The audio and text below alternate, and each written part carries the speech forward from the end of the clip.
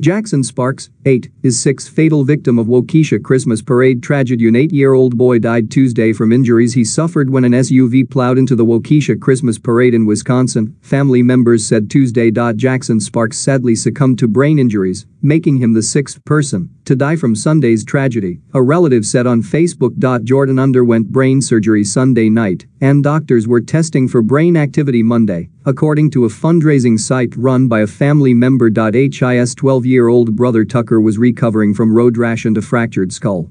Tucker was set to be discharged from the ICU, according to a Tuesday evening post by relative Rebecca Sparks Kerber.